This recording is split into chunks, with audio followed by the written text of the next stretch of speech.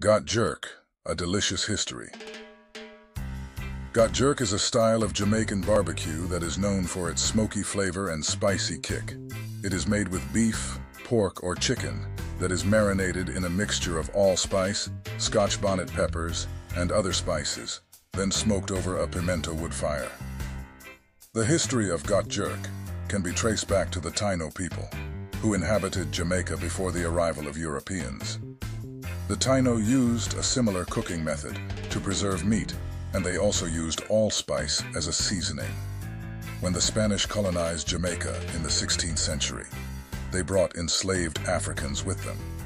The Africans introduced new spices to the island, such as Scotch bonnet peppers, and they also brought their own cooking traditions.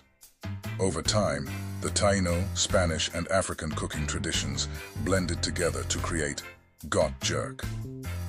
Got jerk became especially popular among the Maroon people, who were escaped slaves who lived in the mountains of Jamaica.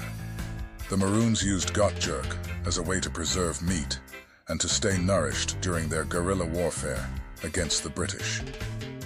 In the 1970s, got jerk began to gain popularity outside of Jamaica.